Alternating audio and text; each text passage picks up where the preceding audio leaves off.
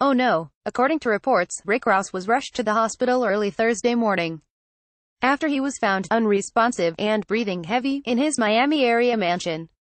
This is especially troubling considering his history of seizures. Related, Fergie drops 2 new singles with Nicki Minaj. Sources are saying the rapper is receiving respiratory treatment, possibly for pneumonia. There aren't a lot of confirmed details surrounding his health at this moment, but we'll be keeping you updated. Get well soon, Buzz. Image via Ivan Nicole of When, tags, Health Rick Ross, Scary.